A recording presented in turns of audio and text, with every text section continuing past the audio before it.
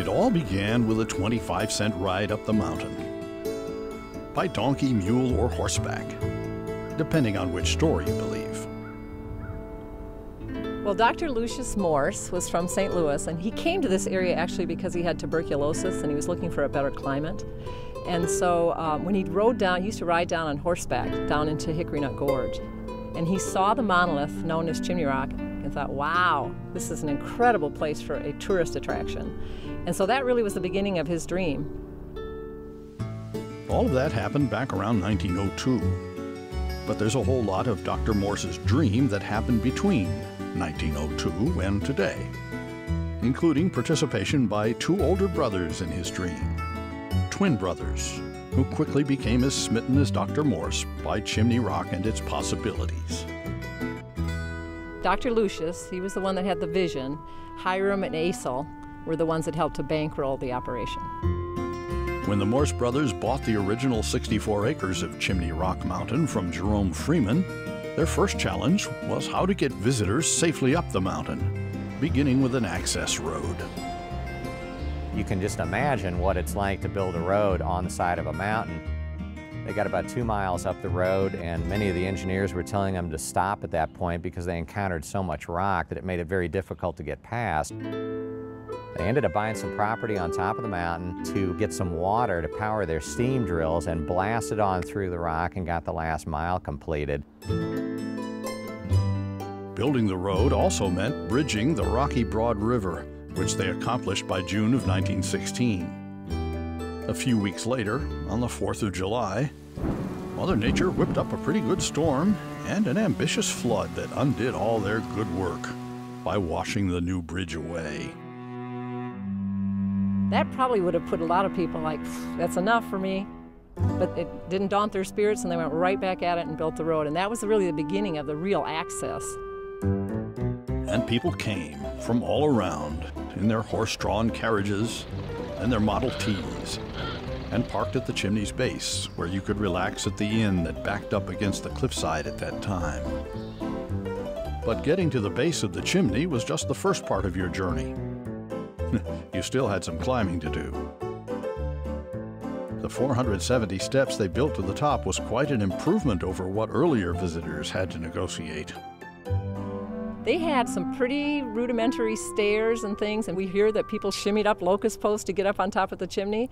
I think when there's a will, there's a way, and that's pretty much the access that they had. Another part of the doctor's ambitious dream was to change the view from his mountain, which he actually made happen in the 1920s by creating Lake Lure.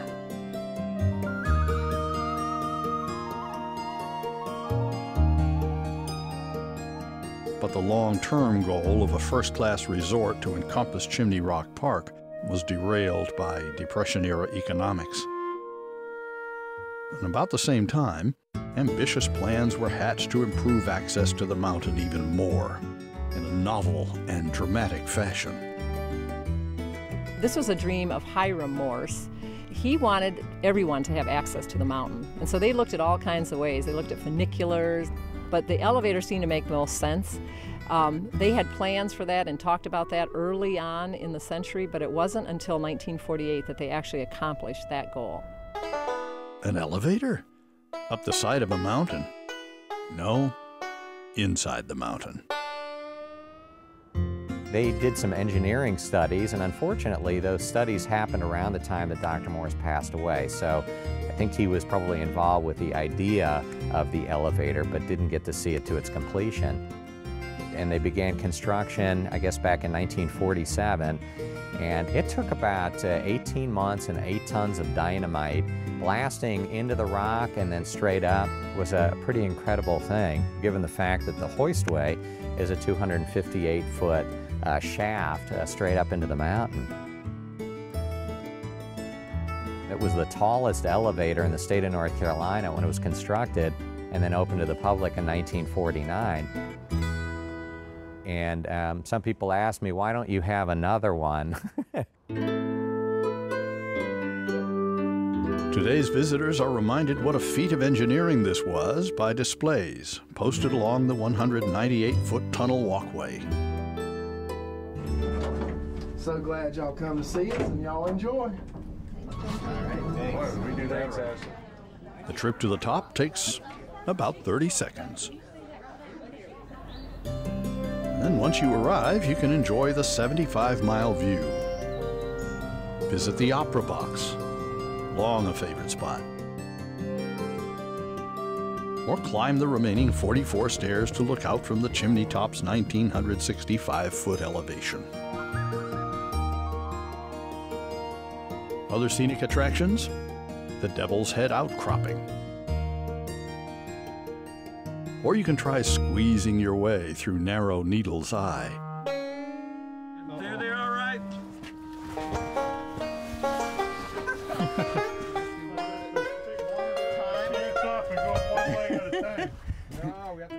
Or perhaps even hike to Hickory Nut Falls. At 404 feet, it's one of our state's highest, and was part of a well-known scene from the feature film, The Last of the Mohicans.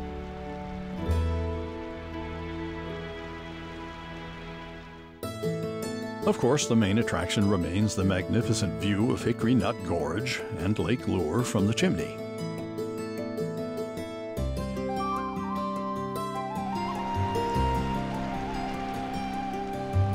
Resisting the pressure of commercial development, and after much thought and soul-searching, the Morse family decided in 2007 to sell the 996-acre park to the state of North Carolina. The result is a much larger park, more like Lucius Morse envisioned all those years ago.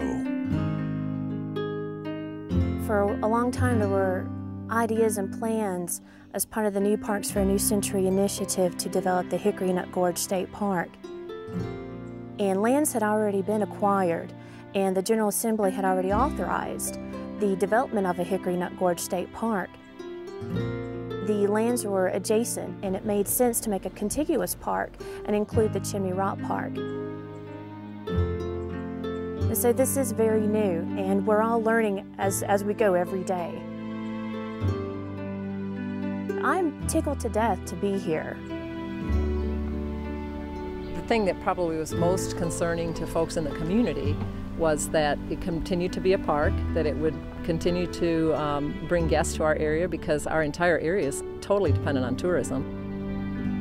And of course our associates that we work with, or me included, we're very concerned about what happens to us if it becomes a state park.